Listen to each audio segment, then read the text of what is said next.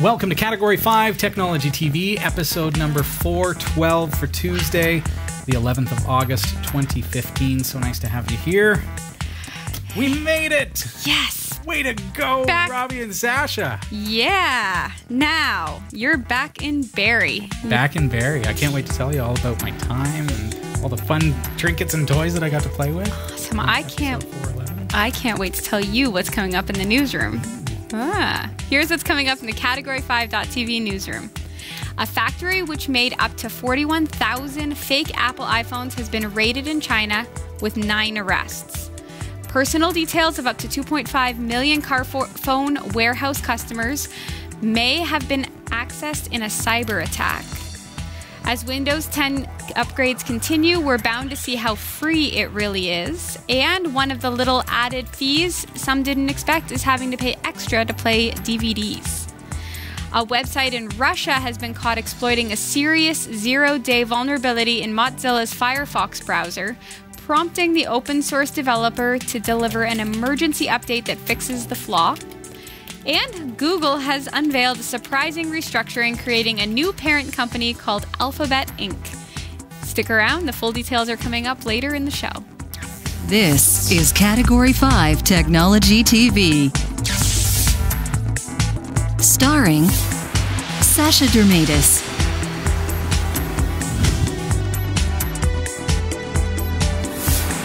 Hillary Rumble,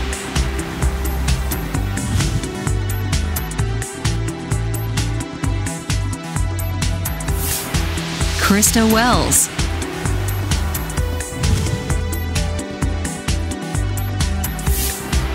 Eric Kidd,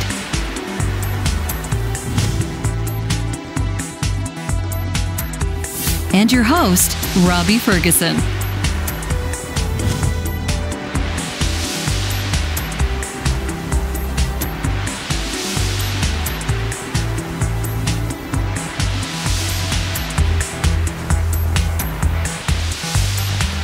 Welcome to Category 5 Technology TV. The dreaded situation is you've created a server, you've got a Linux machine, you got your computer, and you forgot your root password. What you gonna do? What you gonna do? Well, I'm sorry to interrupt your singing. That is totally something I would do. I would forget my password. What are you gonna do? We're gonna show you tonight how to reset your root password. Also great for pulling pranks on your friends. Maybe that's not a good idea. Do not do that. Can I say hey to Sparkly Balls? And who else do we got in the chat room? I see. Oh, Dennis Kelly. Yeah. Lyndon. Dave Maydew and Nate UK. Shouts out. Nice. GWG. Nice. Dave Maydew. You already said that. KWMP saying hi to you as well. If you have questions, you can always ping me. Is that a thing? Ping me? I don't know what you can do. You can ask me in the chat room. Poke me. Ping me. Just poke her in the chat room and I'll actually poke her in the head. That's lovely. Yeah. And I will hopefully get to them by the end of the... Well, by I mean Robbie. We'll get to them by the end of the show. It's all you. I can't keep up with this stuff here flying by on my screen, so it's all you, buddy. Yeah. Okay. Well, no, we are on the air. We've had a crazy week. Can I just say that much? Last week. Okay, let's start with the good. Yes. Then we'll talk about bad. Okay, first of all, the good. So much fun last week. Nothing but good feedback.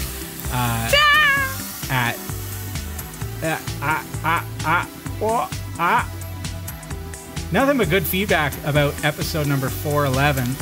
I had fun being able to broadcast for you from the cottage, from the forest.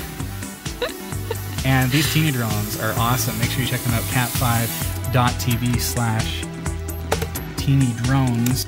While I was there, I checked out these free play Buddy rechargeable flashlights with the solar panel, everything. Right. Crank. I've got one of these to give away. You've still got 1 week to qualify. So make How do you do that? All you got to do is email contest@category5.tv. And when you do that, you've got to include your registered username on the category5.tv website. Is it just one email per registered user? Yes. Okay. So you can only qualify once. That's right. Okay. That's good to know. I was just tapping my mic just to make sure I'm good. Hello. There we go.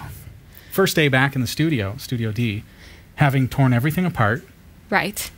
And then putting it all back together. But I said we had a kind of a crazy week. You'll notice that the MiFi 2, which we reviewed on the show a long time ago and has powered the internet connection here at Studio D since we've been here, died. Well, yeah.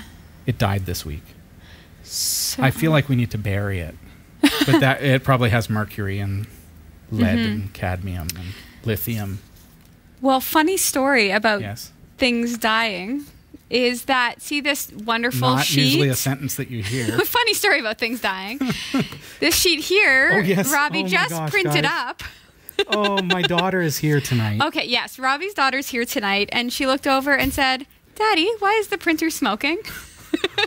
So hot off the press, this is what we'll be talking about today. I very quickly unplugged it as soon as all 3 sheets had printed. Remember how we had our printer die, and then we had a donated printer to get us through black and white. The fuser assembly was smoking tonight, so that's not a good situation. No. But it gets even better. And by better, do you mean worse? Yes, I do. The laptop here is my family laptop, because the laptop that you see on the show and it's been Old Faithful. Unfortunately, We truly can't bury that. That would be wrong. yeah. See if it. This is sad. Is that? Yeah. There it is. That's it. You can't really see the resolution, but you can see all the lines. That's crazy. So the screen has actually died. Right. A very painful, excruciating death. The sad thing about it is that the laptop still works fine. So fortunately, at the cottage, what I was able to do was hook it up to an external TV through HDMI Right. output and use it and do the production and broadcast the show. But she's dead, Jim. These So- are the sort of expenses that would be covered if this was the sort of show that wasn't based solely on volunteers, volunteer time. Yeah, absolutely. And sometimes you take for granted the fact that we are volunteers here, and that a lot of it happens because of, as far as the expenses go, is because of your contributions, using our Amazon links, being a part of our Patreon profile. Make sure you support us through that. Yeah. We've had a little bit of a lull over the past couple of weeks while I've been away, and I'd really love to see some more contributions coming in through that. But it's really making a difference. It's fantastic, and I appreciate everybody that's been supporting us that way. Even through PayPal. We have Right. some regular subscribers who contribute via PayPal. It's easy, and the fees are less for us that way. Yeah. So it really helps out. Yeah, because what you do helps. I mean, but it's so hard for us because we want to grow bigger, and then at the same time, we need to right? replace some things. Yeah. Even that. And we're paying just rent now. We're to here in Studio D, and our rent, because our lease is up. Our lease came up July 1st. So here we are. We're a month and a half in to our new lease. So it's, month to month we pay the bills, and we're doing it. And I'm so proud of what we've established, what we've created, and the fact that we are pulling it off. But it is a big hit when we get some technical issues. So I am very careful. I try to be a good steward with the money that is contributed to the show, and I do my best to make wise purchasing decisions. The laptop, just so you know, I had priced out a replacement screen. It is the screen. Thankfully, it's not the video card, because that means we can repair the laptop and put a new screen in. But a new screen for this particular model of laptop is $260 Canadian. Yeah. And as you know, you can actually get computers almost about that price. So I looked into it, and I did find a refurbished laptop for $254. So a few dollars less than buying a new screen for this one. And I hate to do that, because I'm not the kind of guy that will e-waste something that works. I like to... Right. You've seen my van. It's like it's rusting out. Like you saw my old van. Like we had a catalytic converter that was louder than death. But so yeah, I've ordered that laptop and should be here within the next couple of days. But for now, we're kind of makeshifting and last minute throwing it together. Internet, because it died. Went back to Bell, our provider, and okay, well, what can you do for me? Well, we can put you on a contract for 2 years, and you'll have to pay $100 to get the new model. The new model does not support external antennas. Okay. It is LTE, so it's good, and it has Ethernet ports and everything, as opposed to this is just a mobile hotspot, but it does have the USB output as a modem, which was cool. That's how we were doing it. So I thought, why don't we get on to our local classifieds? And I found somebody nearby that was selling a Netgear LTE. They call it a turbo hub, and it's a 4-port switch that gets its internet through LTE and then shares it out to all the computers. And I was able to get that for $35 because it was used. So a company had it, and they went out of business, and they were selling off the old stuff. And so I got that, and it has the ability for us to put external antennas. So if we ever wanted to put one on the roof, we get a better signal. That is cool. But it does seem to be working pretty good tonight. Hopefully nobody has any trouble. We're getting about 27 megabits down and about 12 up. So I think we're doing pretty good. Yep. But the nice thing about that one is it was going to be $300 for that particular device if I didn't want to contract. $35. Done and done. So that's what I mean by maybe we should being smart. We should save all of these pieces of old, expired technology. The tech that ran the show. And at the end of the year, we should do an in memorandum thing like they do at the end of the award ceremonies for all the people who have passed away. We can just do a little sad Sarah McLachlan song. Yeah, and show them all. There we go. But what a mad dash, right? So this has got a micro SIM. I had to go and I had a friend actually go to the store because I was at work all day, picked up a micro SIM to standard SIM adapter to make it work in the new device, got us up and running like 15 minutes ago, and here we are. Hoi. Welcome to the show. Good. Adam's off tonight. That is true. Adam is gone. He's he's been doing the tour of British Columbia, so that's pretty fun. Still in the country, but 5 hours away by plane. By plane, wow. I am excited about some of the new planes, the Concorde 2.0 that's coming out, that's going to be able to get you from one end of the world to the other in about an hour. Have you heard about that yet? No. Maybe we'll have to bring that up in the newsroom segment next week. Maybe.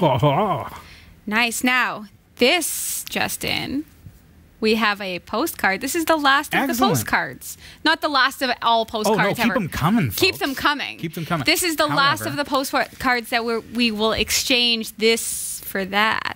You get nice vinyl stickers. We do sell these. You can go to shop.category5.tv. It's like $100. It really helps us out. Yeah. $100 for those? You can give us $100 for them. Absolutely. And if you do that, I will stamp the back with "Thank you, Sasha."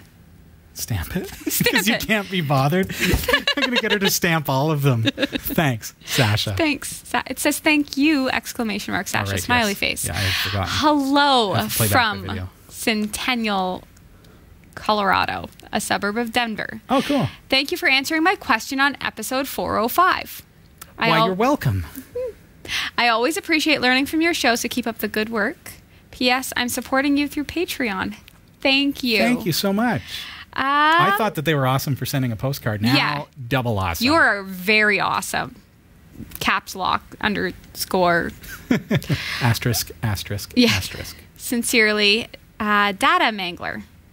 So very cool. Well, thanks for sending that in. I don't see an address there, so make sure you send us your address by email, okay? So I can send this to you. Yeah. I don't have a return address.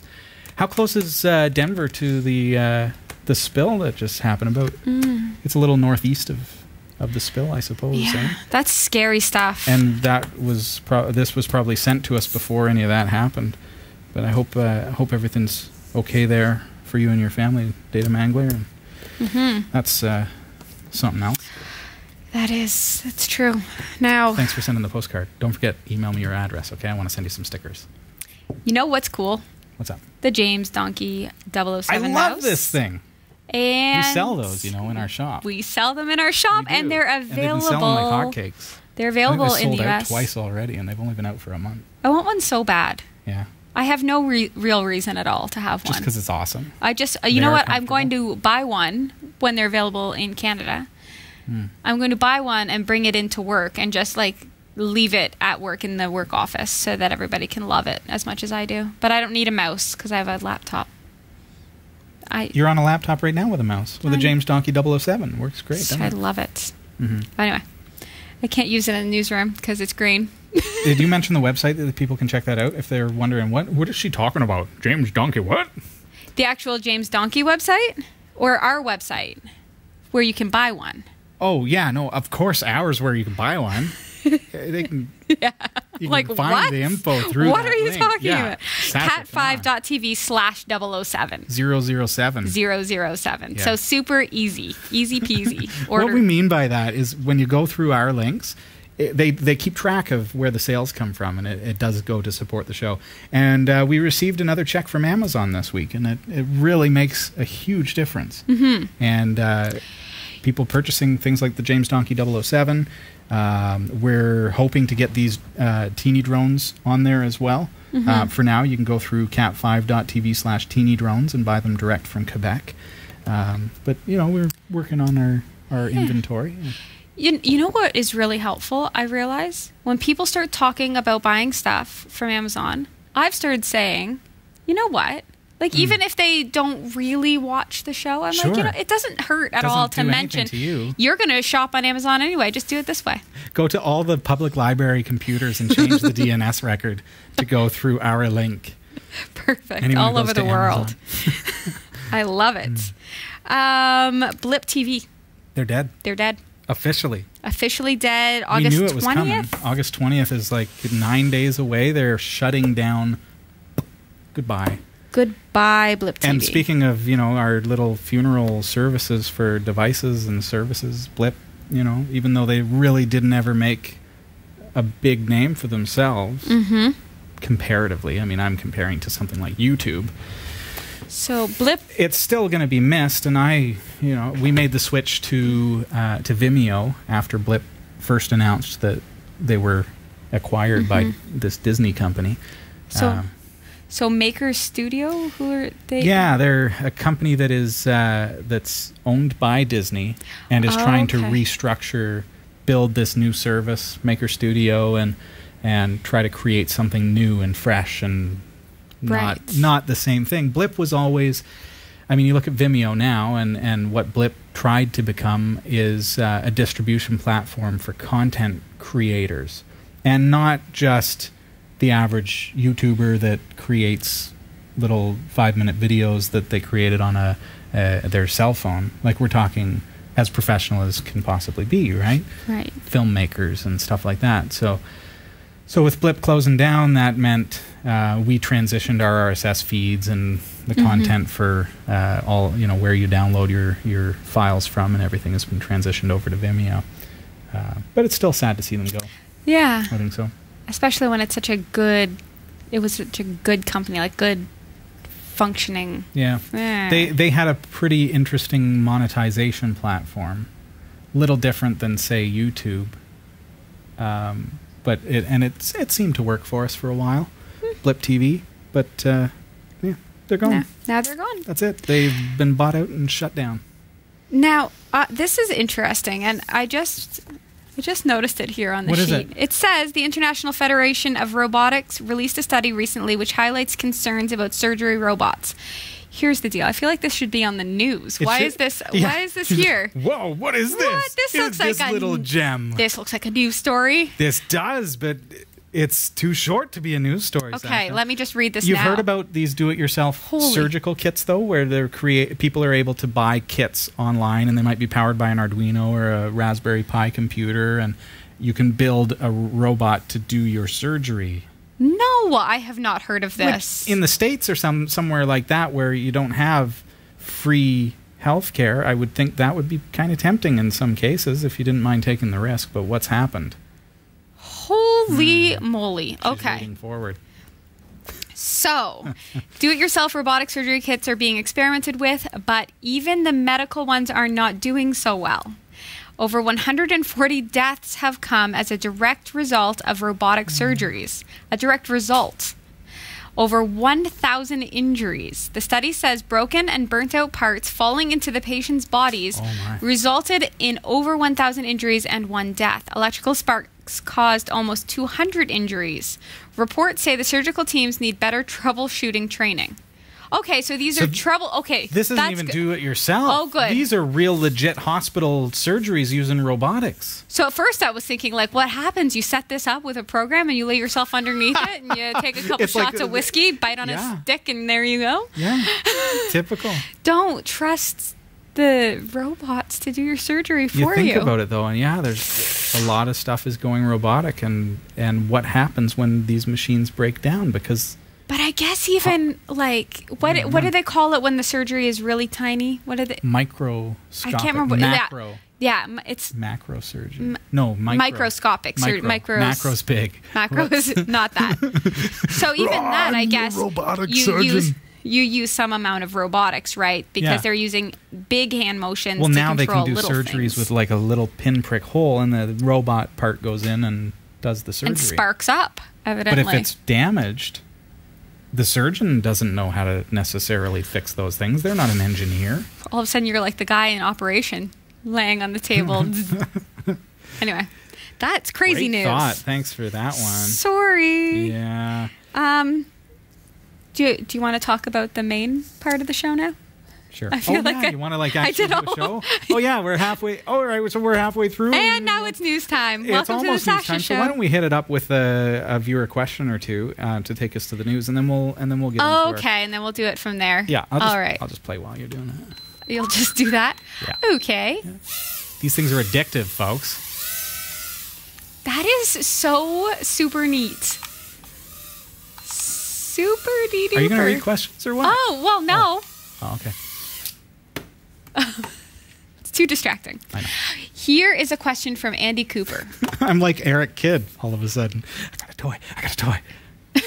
Andy, hi guys. I was just wondering if it's possible for me to embed the live stream of your show into my own webpage. I don't have Roku and don't particularly want one. Huh. Hey now. We have enough TV platforms here in the UK without yet another box to sit on top of the TV. You can hide it behind the TV. However, what I do have is a top-of-the-range Samsung Smart TV with internet capability. The only way I found of watching your live stream on the TV is to open a web browser, log into the website, watch through the site, and then click on the full screen.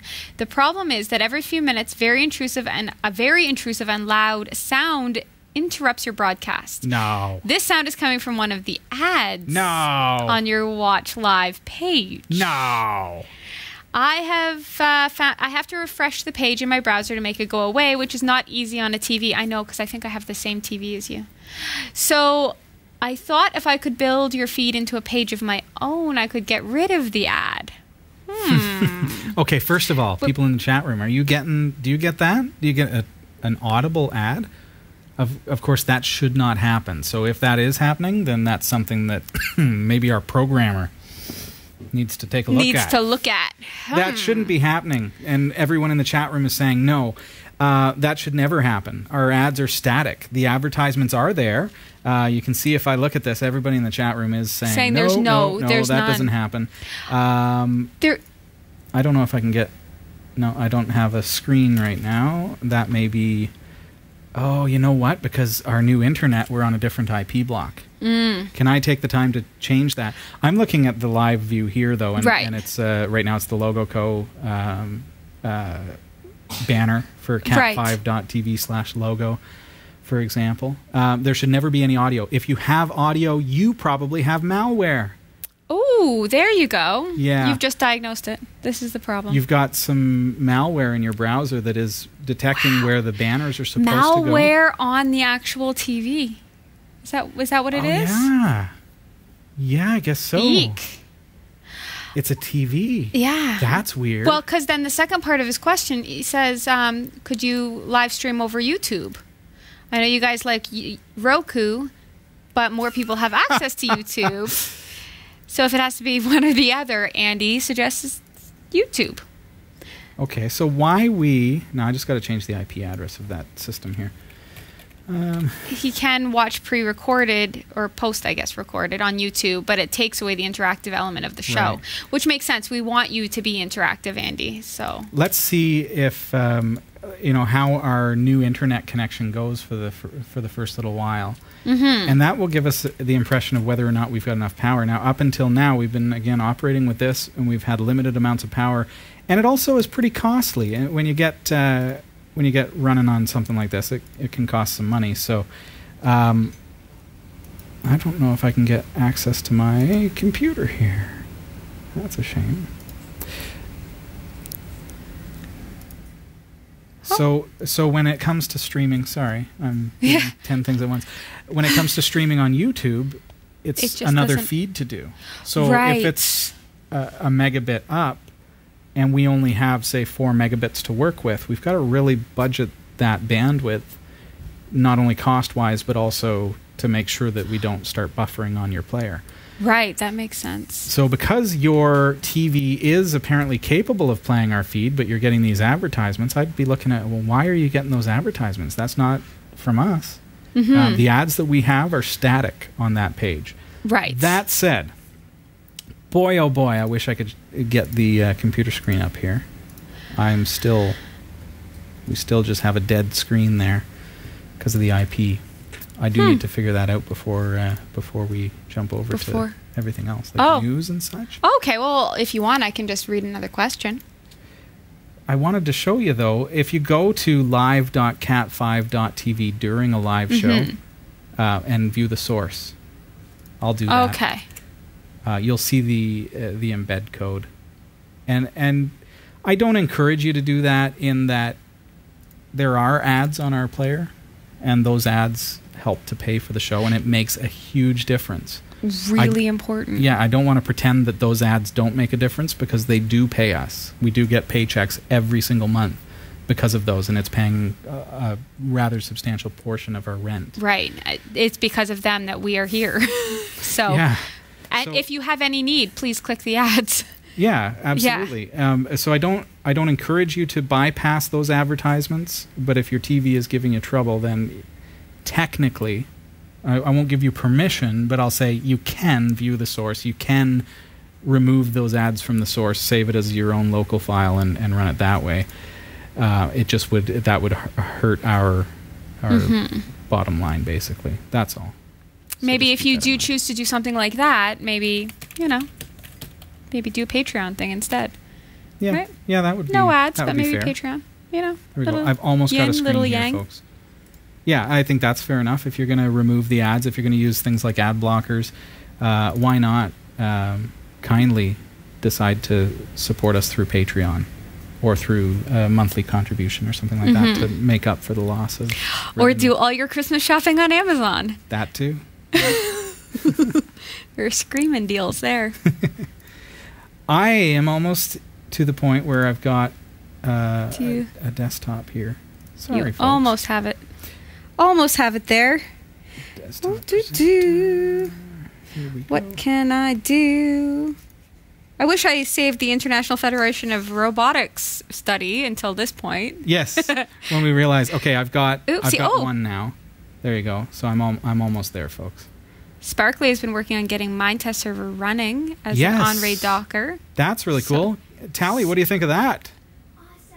This is awesome. Tally loves it. Mindtest is a free alternative to Minecraft. Right. Neither of which I have any knowledge of, except that I see a whole bunch of kids all the time just in love with it. And you know what? It is kind of like the current, the modern Lego. Mm-hmm. Right? It's a digital version of being able to build stuff. And when we were growing up, it was Lego blocks. And it still is, but they're expensive. As a dad, I know it can be really, really pricey when the kids start building their Lego collection. Right. So, and all it does is it causes heartbreak because, when they're 16 years old, they're going to fight over who owns the Lego. Yeah, that's... Yeah. Dennis Kelly says hi. And she's in the chat room as well. Okay, so I believe I've got all of our shots here. I apologize for that, folks. There we go. It's bound to happen. What I was saying is hit Control-U on your keyboard, and you'll see how all this works. But basically, you'd want to grab our... there's Flow Player, and there's the player itself, and so on. So you can, with a little bit of scripting knowledge, you can do that, or you could just save that to your desktop and remove the ad code, and you'd accomplish the same thing. But I'd be getting to the bottom of why it's causing audio. Yeah, it's weird. That is very weird. Okay, let's do one more question before I do the news, just in case we don't get back to more questions. That would be a tragedy, yeah. Especially because I like them. Okay, so this is from Whiskey Zero. Hey, Whiskey Zero. Would you please check the contest entries to see if my entry message arrived? The email client shows undisclosed recipients. For this guy. In the sent message header. Can't confirm that it went to the right address or not. No auto reply came back. So if anybody else is having that problem, this is why it's important. Okay. If anybody else has that. Yes. Let us know. Whiskey Zero, I would say, without even checking, that you have not sent in a ballot if that's the case. Reason is you will receive an auto reply.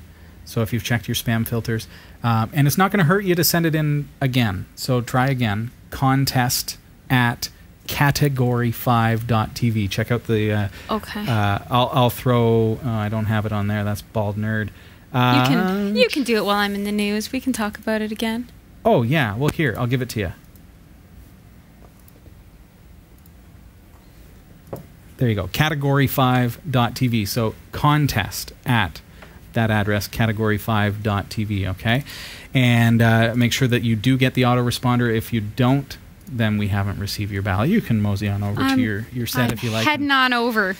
This is Category 5 Technology TV, episode number 412 for Tuesday, the 11th of August, 2015. Just a thought, too. We've been sending out these Category 5 Technology TV vinyl stickers. These are our premium 2-up vinyl stickers. One is for a darker laptop or whatever you want to stick it to, and one is for if you've got a silver something that you want to stick it to. It's kind of great, so 2 different contrasts. A couple of them did come back in the mail.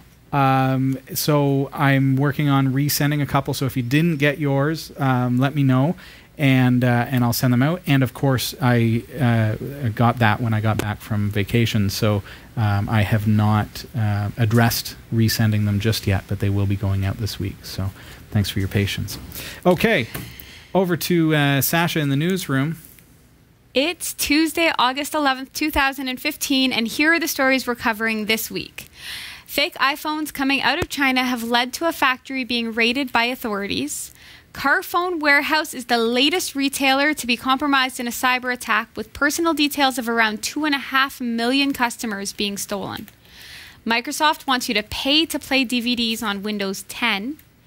A serious vulnerability in Firefox allowed the exploitation of private data on a user's computer. Both Linux and Windows are affected, and an emergency patch has been released. We'll tell you what you need to know. And Google has announced a surprise restructuring of their company, letting Google be a search engine again, while some of the unrelated acquisitions and creations have become part of a new parent company.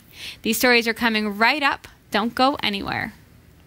You've got mad skills. Now hone them. Learn new skills or improve your existing ones with online video tutorials and training from lynda.com through our special link at cat5.tv/Lynda. Learn software, technology, creative, and business skills you can use today to help you achieve your professional goals. Join today and start learning. We'll give you this chance to try it absolutely free with unlimited access to all of the courses. Sign up now for free, cat5.tv/Lynda. I'm Sasha Dermatis, and here are the top stories from the Category 5.tv newsroom. A factory which made up to 41,000 fake Apple iPhones has been raided in China, leading to 9 arrests. The operation involved hundreds of workers repackaging second-hand smartphone parts as new parts for iPhones for export, Whew. The counterfeiting operation is said to have produced about $19 million in fake iPhones. Whoa. The factory was discovered on the 14th of May, but was revealed on social media by Beijing's Public Security Bureau this past Sunday, according to reports. The operation was set up in January and was led by a husband and wife team on the northern outskirts of the Chinese capital, according to Beijing authorities. They said that they had been alerted to the factory by U.S. authorities, which had seized some of the fake phones. The fake iPhones were so convincing that many of the factory's staff were themselves convinced that they were employed by Apple. The reports come amid an official Chinese crackdown on counterfeit goods, with authorities pushing firms to trademark their goods. Now, I have watched a documentary on counterfeited products, and I know that there is a huge problem in China with there's a huge counterfeit culture. Mm-hmm. And the thing is, many of the products are really convincing, but there isn't any testing, there isn't any environmental, there isn't a lot of human rights that are... So the thing is, if you're buying something and it seems too good to be true as far as prices go, Robbie, like, for example, if you bought a counterfeit laptop, right, then something could happen to it.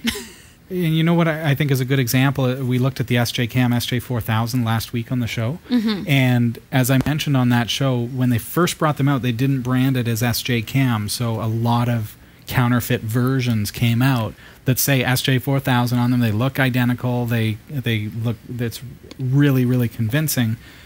But again, somebody got a hold of the blueprints in China and they manufactured a whole bunch of knockoffs.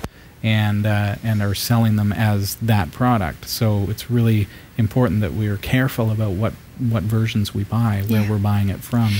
It's legit, right? If you are buying a knockoff or a counterfeit and you don't know, that's one thing. But if you are buying it and you do know, then there are victims in that. That is actually... Absolutely.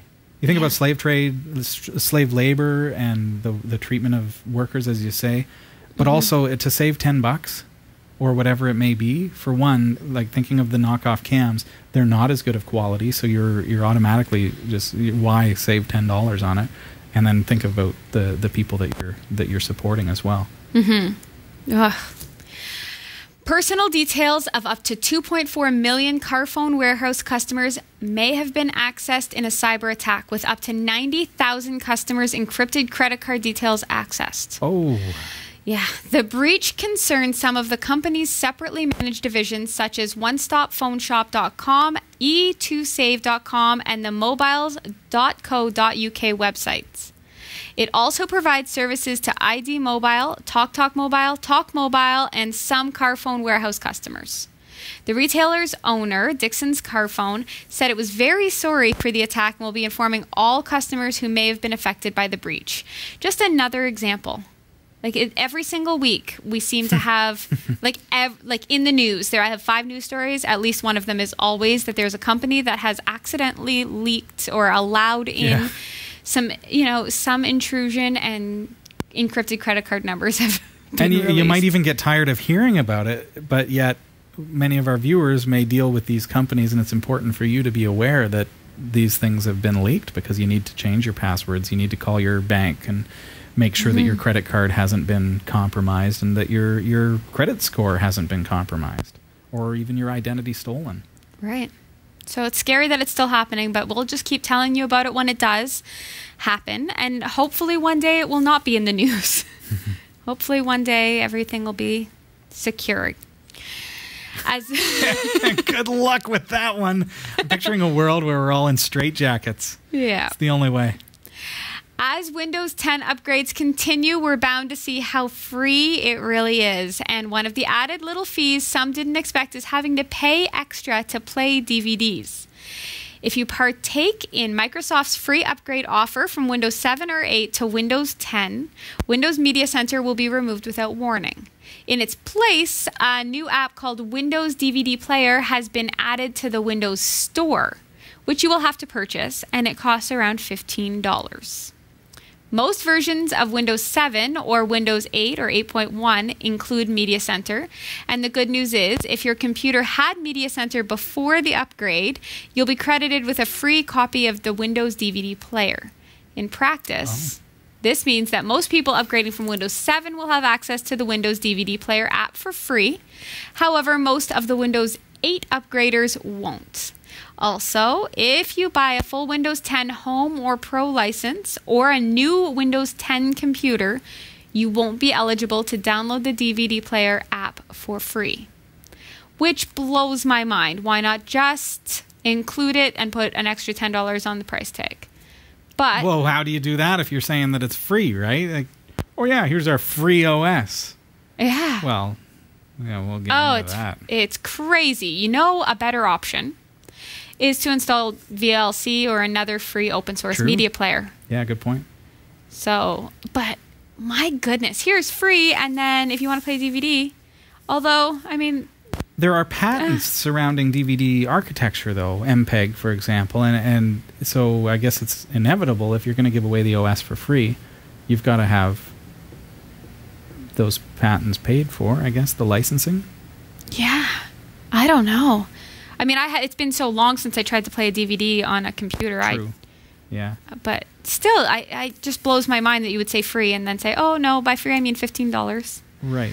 And my case is that I would rather rip that DVD to my hard drive, put it on the server, and then we watch it through Plex. But now if you live in the UK, that's illegal. That's right. That is illegal. Your own stuff, as you said was it last week or the week before? 2 weeks ago, yeah. Crazy. A website in Russia has been caught exploiting a serious zero-day vulnerability in Mozilla's Firefox browser, prompting the open source developer to deliver an emergency update that fixes the flaw.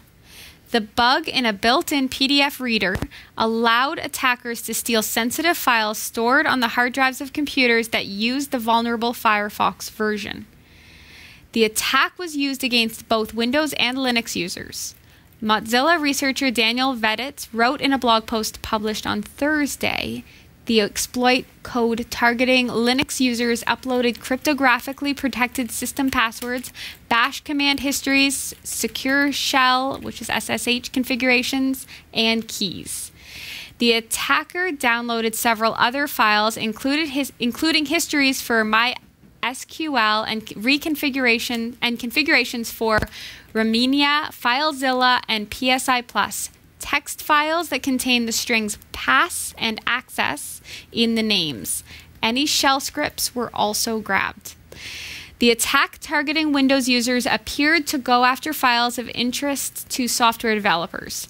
The targeted data included Subversion, S3 browser, and FileZilla configuration files, .purple and PSI Plus account information, and site configuration files from 8 different popular FTP clients. Crazy. Firefox users running Apple's OS X weren't targeted. The exploit was served in an advertisement on an undisclosed Russian news site, but Veditz said that he couldn't rule out the possibility that other sites also hosted the attack. Some of those may have targeted Macs in addition to Windows and Linux. Veditz wrote, the exploit leaves no trace that it had been run on the local machine. If you use Firefox on Windows or Linux, it would be prudent to change any passwords and keys found in the above-mentioned files if you use the associated programs. Mozilla has issued an emergency update patching the vulnerability. Users should check their version of Firefox to make sure that they're running versions 39.0.3. The fix has also been shipped in Firefox ESR 38.1.1. Wow.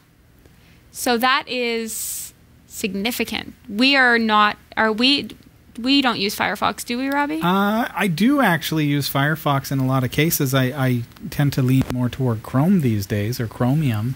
But yeah, I guess I do use Firefox for some things.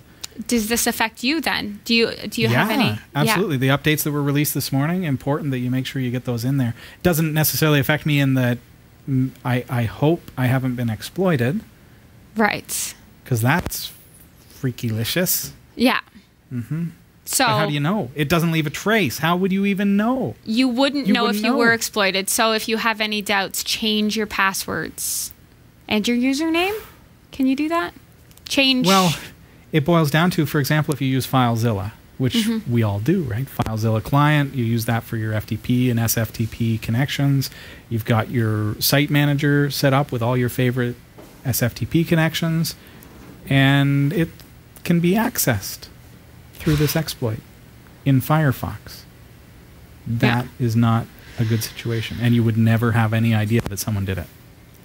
Crazy. So change your passwords is the only way to know for sure that you're safe. That's it. A good and easy way to change your password is to use Password Box. It's true. Just saying. All right. Google has unveiled a surprising restructuring, creating a new parent company called Alphabet Inc.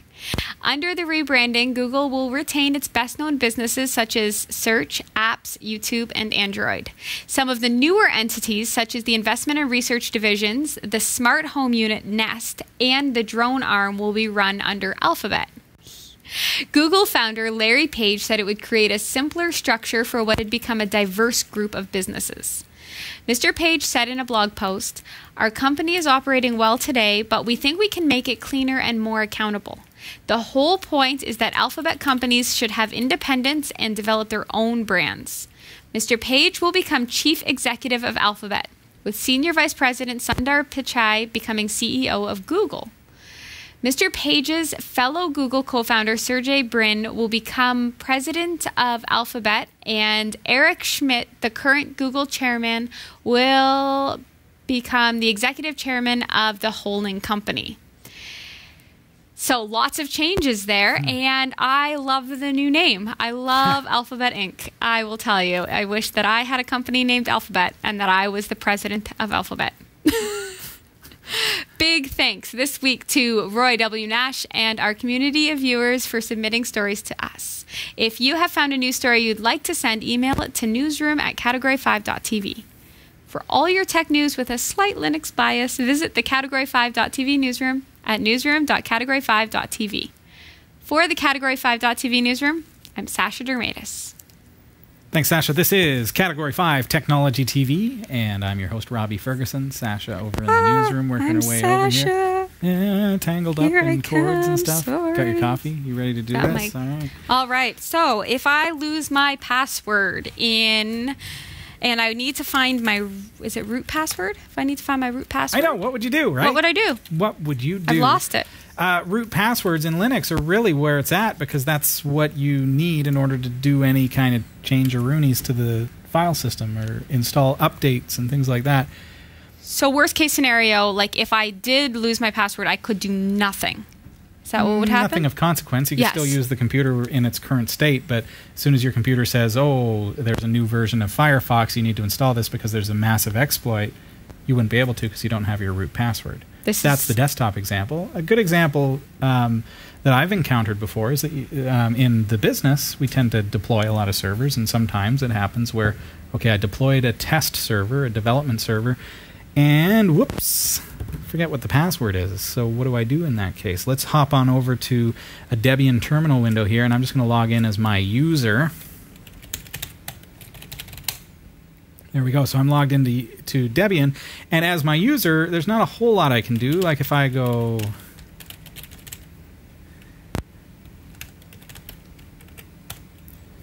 Okay, so I need to change my network, for example, make a change to my network card. Whatever I do here, no matter what I do, I try to write it, and it's going to say error writing. I can't change my network interface because permission is denied. So anything at all that I want to do that has to do with the system, I can't do. So I need to use, well, in some cases sudo, but on Debian, I'm going to type su, and then I got to know, okay, well, what's my root password? And I try the one that I thought it was. Great. Authentication failure. I can't do anything. I'm absolutely stuck on this system. And maybe you've been there before. If you haven't been there before, it may happen someday to you, and so we want to show you how you can get around this today in a safe way. So I'm going to simply reboot that system. I can't even reboot. I can't even type reboot because I don't have super user access, so I'm actually going to have to physically reset the computer. That's the only way. And when it's booting, I'm going to get my grub screen here. This is the bootloader, and this is the first thing that you see, and by default it's going to boot into Debian or whatever Linux distro you're using. But what we're going to do is we're going to hit E on our keyboard, and magically it's switched over to text mode because we are now editing our grub bootloader, only in a temporary way. So when we reboot, anything that we've changed here is going to be undone, so you don't have to worry. You're not going to break anything. At this point anyways, you're not going to break grub. Scroll down until you see a line that says Linux. See that? And that line is telling it where the kernel is and how to boot. So once you've got there, hit end, and that puts me, see where my cursor ended up? At the end of quiet there. So this line is actually one line, but it has wrapped.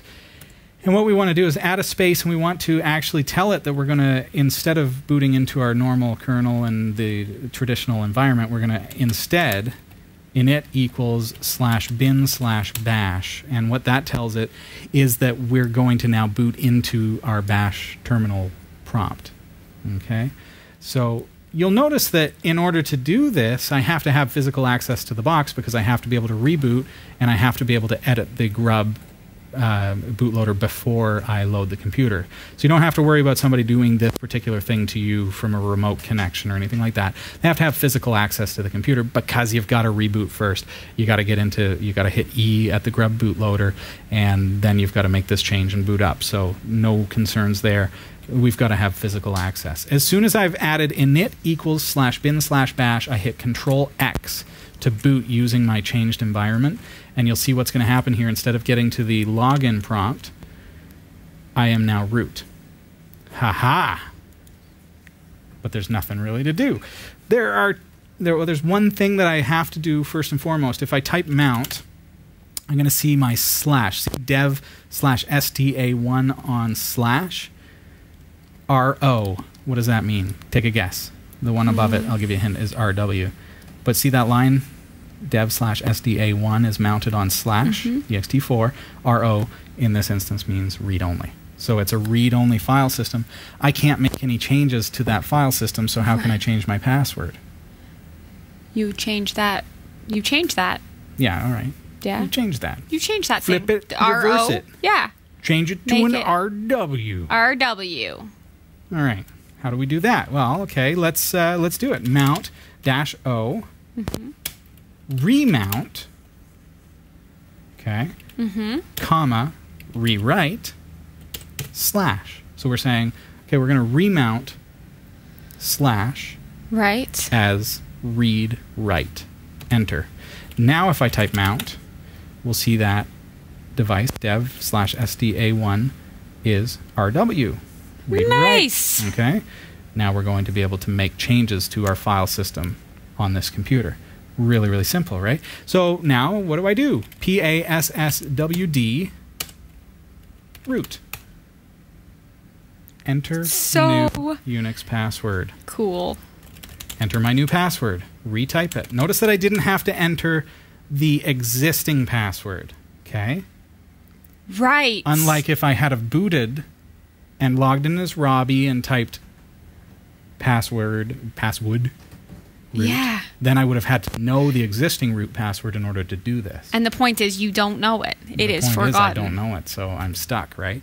So now I have successfully updated it. Now, if you boot in and you try this, you type password PASSWD root, and it tells you after entering it that it's not authenticated and all that, probably means that you're still running in read-only mode. So make sure you double-check that you set it to read-write, because if you don't have access to make changes to the password file, it won't be able to make the changes and it will fail. Right. So now, because I'm booted into this bin bash thing, I don't have any like shutdown commands. I can't type reboot or anything. It doesn't work. Instead, what I do is I type exit. Oh, wait, don't type exit. No, because you might be on an SSD. You might have a solid state hard drive. Right. Before you type exit, let's sync our hard drive. Just type sync. Enter. Done. That's it. What is sync? Huh. Force changed blocks to disk. Update the super block. So what happens is sometimes if you're on certain types of devices, you may be making changes in memory that haven't been written to disk yet. So then if I reboot, I'm going to lose those changes. Right. Make sure you sync first, just as a safety precaution to make sure that you don't reboot and say, hey, I thought I changed that and it didn't work. Now type exit, and you'll see that the kernel is just panicked and it's dead. So now I can reboot the computer. And again, because I didn't actually make changes to the grub bootloader, all I did was make temporary changes. You'll see now if I hit enter, it's going to boot up normally and not into this strange mode that I had created with the init environment variable. There we go. It's going to boot up.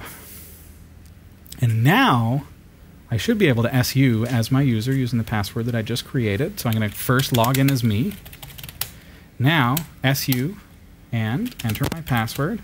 And done. I now have the root password. So cool. There you have it, folks. This is Category 5 Technology TV. Thanks for tuning in tonight. I think we've still got some time. Yes. Like 2 Perfect. hours. We've got another 2 hours to go. Yeah, no. great. Perfect. I'm going to read another question. Thanks, Sasha. This is from Dave Maydew. Hiya, Dave. Hi, Robbie. Hey. As you know, I'm sight impaired and have been using Linux since early 2009 as my sole operating system, which is awesome. Yeah. Anyway, I have been approached by a few members of the BCAB, which is the British Computer Association for the Blind, about how to set up better quality voices other than the robotic voice on the Orca screen reader. I have read somewhere that you can use Festival in conjunction with Orca to provide a more human voice. But I'm not sure how to do this and was wondering if you could help in any way. I know this has put many VI and blind PC users off either using or making the switch to Linux because the screen reader sounds like a Dalek. What's the Dalek? Dalek. Dalek. From Doctor Who. Sorry. Oh, okay, I'm going to get there at some point. I'm going to watch that show. I use the screen magnifier a lot by using Compiz Fusion in Ubuntu 14.04. Screen magnification. Yeah. That's the ability. That's like when this is Compiz Fusion. I can do that, and that helps so much when you need to be able to read the word test, and you can blow it up big like that on your 52-inch TV. Mm-hmm. That's kind of cool. Now, I have to say, on a different note, my fiance, not my fiance, Dave's fiance, is around 17 weeks pregnant with their first child, who's going to be a Linux lover. And all of the 3 stepchildren already run Linux in the shape of Ubuntu. So I just wanted to say Linux all the way.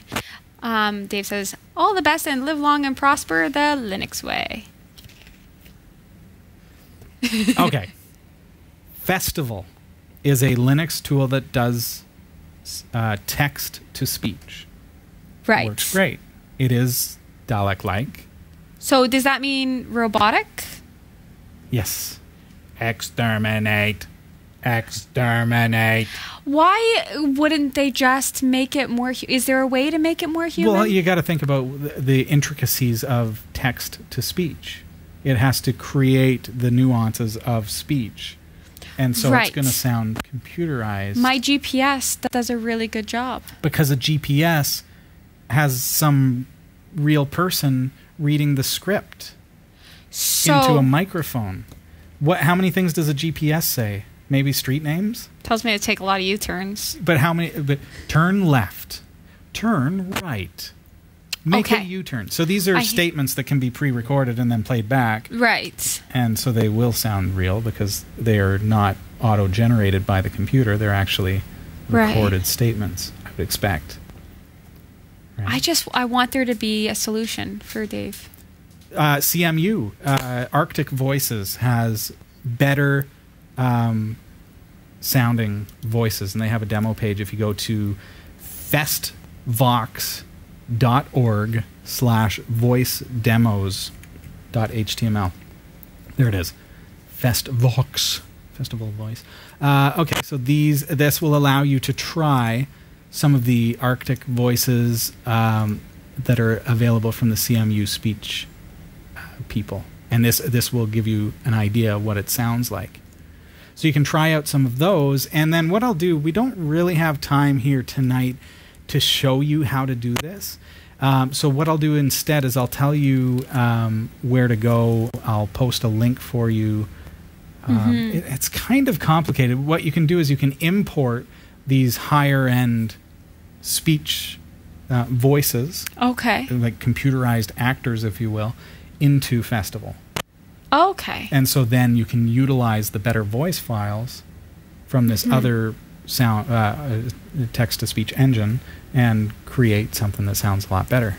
And they're freely available and sound great. I would love to volunteer my voice. I will just read all of the English language. Goodness. It's like all the little nuances and sounds. How fun would that be? It's really to have my voice read a whole screen to you. Yeah, it never really quite sounds like you. Oh. It does sound robotic. So. Oh. Well, hopefully that helps, Dave. Dave, I'm going to post. I've just posted something for you in the chat room, just to give you the link to those files so that you can give them a listen. And what I would do is get into Google and type Festival Better Voices. The first thing that comes up is how to make Festival use better voices in the Ubuntu forums. It's an old post, but still relevant. Festvox.org is a good resource, as I've previously showed you there. And you're going to see a lot of different things there, just knowing what you're looking for. So it's really to use Festival with the CMU speech synthesis. Right. That's what you want to look for. And there are countless tutorials on how to do that. And if you have any trouble, then please let me know. And that would be a great demonstration, I think. And in fact, Sasha, one of the things that we're going to be doing in the reasonably near future, I'm actually in talks right now, not with text-to-speech developers, but with speech-to-text developers. Okay. Because we are going to be building, using a Raspberry Pi and some other hardware, we're going to actually be building our own Amazon Echo style system that we're going to be able to use voice control, voice commands to do various operations. And it will be able to speak back to us using artificial intelligence. Therefore, we will be tuning into things like Festival, because it's all going to be powered by Linux on the Raspberry Pi. So these are topics that we are going to be covering in Season 9, which is coming up sooner than I can believe. So make sure you send in your questions, and we'll make sure that those are covered for you. Wow. I can't believe how quickly the time flies. This happens every week. Sorry if we didn't get to your question, folks, but we do our best, and we'd love to keep receiving them. Almost did all of the questions. Whoa! Almost. There's only one more. Oh! That one person sitting in the chat room going, my question! My question! I'm so sorry. See, you'll have to tune in next week and see which question it is. Yeah. It's a brilliant question. Same bat time. Please don't forget, okay, I know we're over time. Free Play Buddy, I got one to give away. It's going out next week, so you are down to the wire. Email contest@category5.tv, and then you will just give me your username on the website, and you'll be good to go. All right? Yeah. And we'll do the draw next week. See ya. Bye. Yay!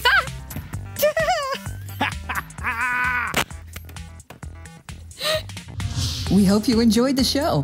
Category 5 TV broadcasts live from Barrie, Ontario, Canada every Tuesday at 7 p.m. Eastern. If you're watching this on demand or through cable TV, check out the local showtimes in your area at category5.tv and find out when you can watch live and interact in the community chat room. Category 5 is a production of Prodigy Digital Solutions and is licensed under Creative Commons Attribution 2.5 Canada. We'll see you next time. Thanks for tuning in.